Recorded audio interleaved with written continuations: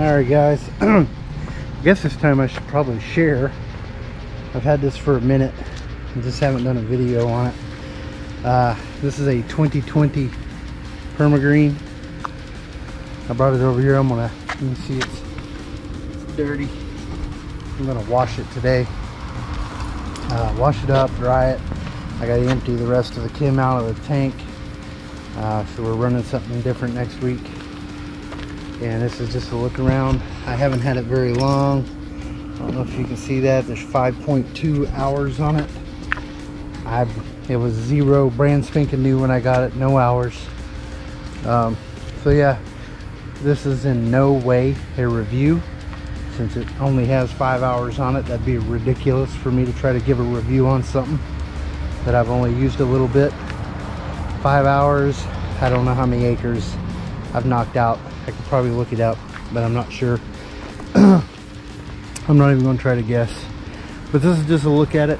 I'm going to wash it, empty the tank, and then we're going to take it back down to the shady area, the shop area, or the work area, and I'm going to grease it up for this week.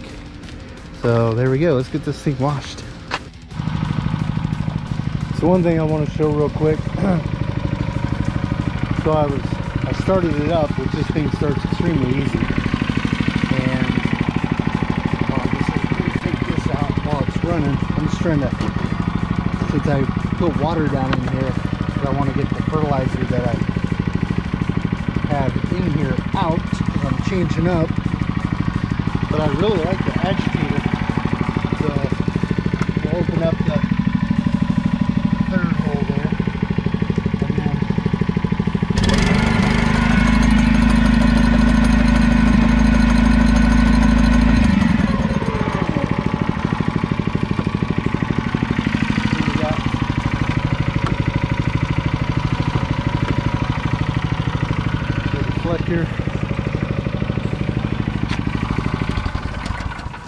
You get the deflector, you know, everything's just going to dry it off.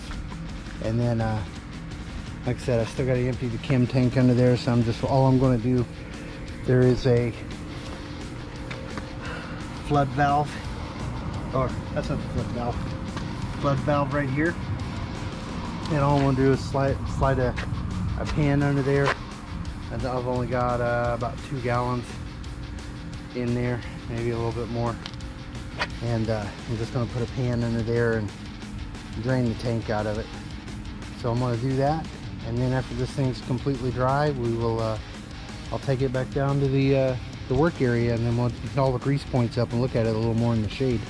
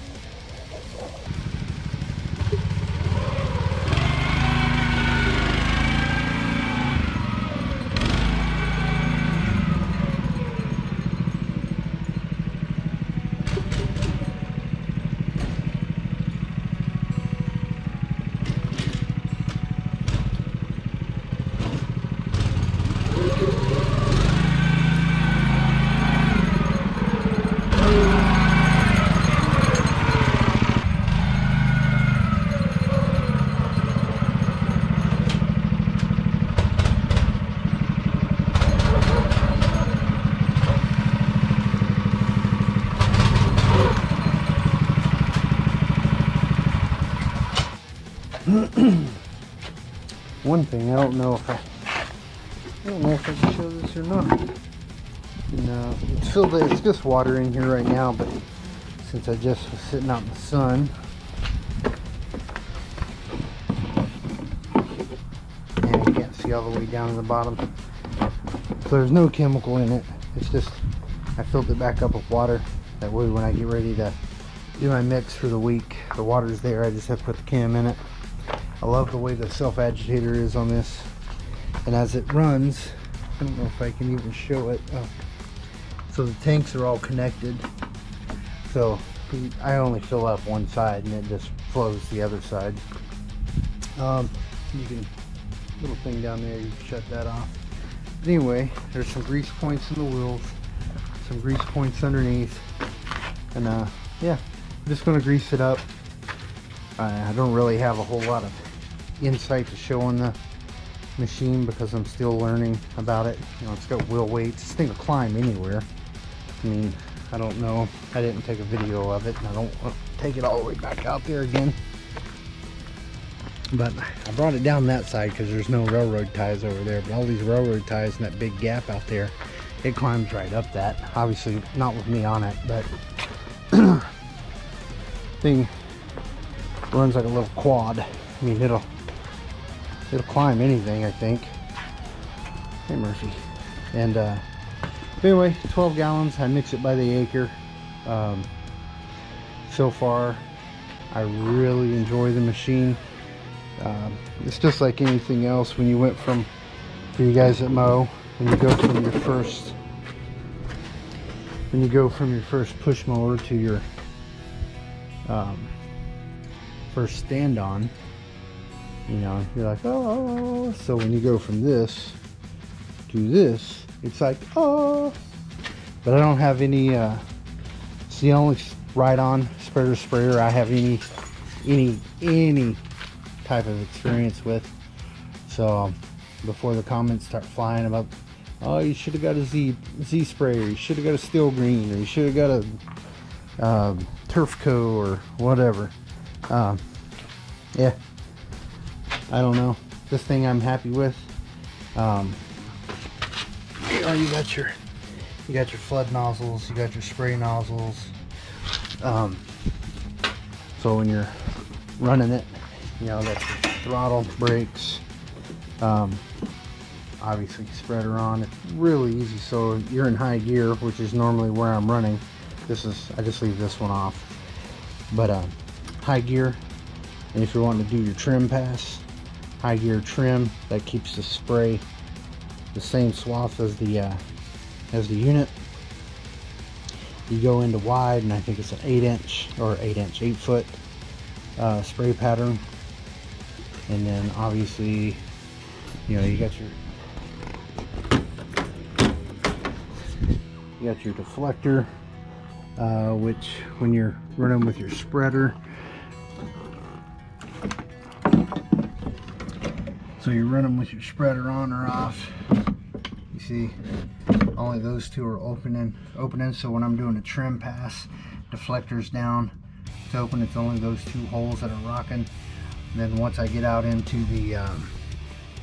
the field of the lawn, I open up the deflector and I open up my third hole. That just helps you to avoid over applicating to your trim pass.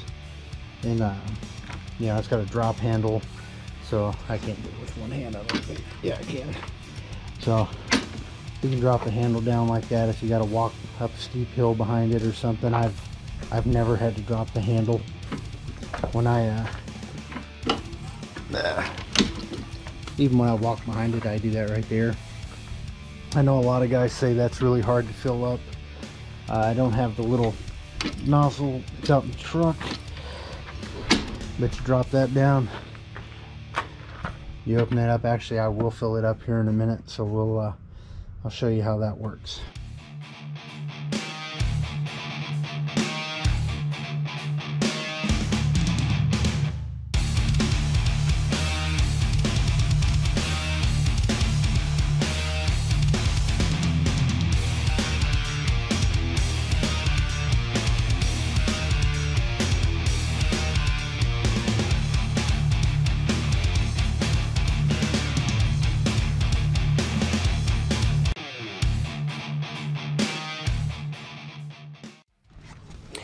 So there you go, guys. It's really pretty simple machine. And fuel and everything. I only have 5 hours, 5.3 on it. So I haven't even broke it in yet. At 10 hours is when I'll change all the fluids.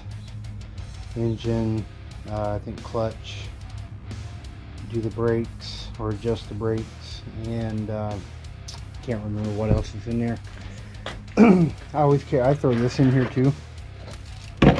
just so if I'm in a really tight area, I can just, when I've got the hopper full of fertilizer, I can just scoop and hit a tight area with that. And then I carry this. It's just mesotrione. I don't like to blanket spray meso, so I just put it in there so I can use it for that. Like I said, just water. And there we go, guys. And I think I've got some footage of some doing some applications on it when I first got it. We'll just use that for the action video stuff. And thanks for watching.